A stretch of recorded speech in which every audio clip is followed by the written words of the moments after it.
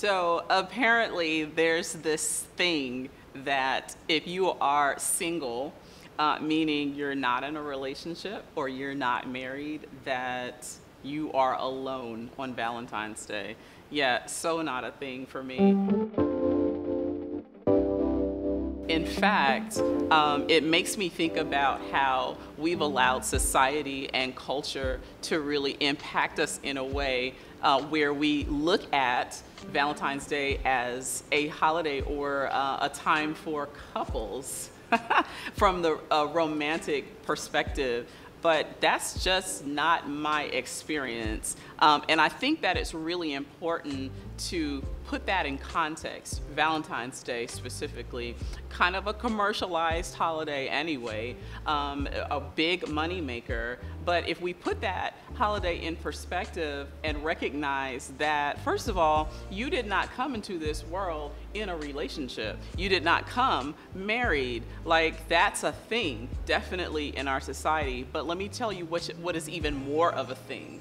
That is individuality. That is developing the holistic person, right? So who am I? That means not who am I in the context of a relationship, but who am I in the context of me?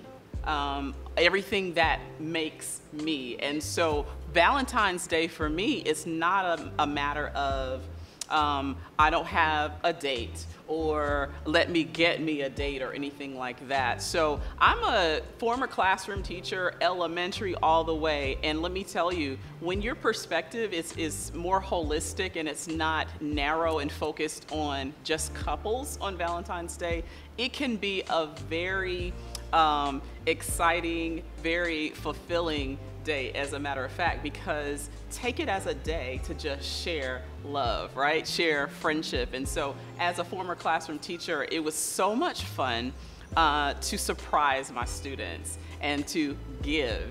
And it was so much fun to receive the things that they have for me as well as the teacher. I mean, I got all kinds of things. I got their favorite stuffed animals. I'm talking about new stuff, yeah, but I would get used stuff. You know why? Because it was something that was heartfelt for them.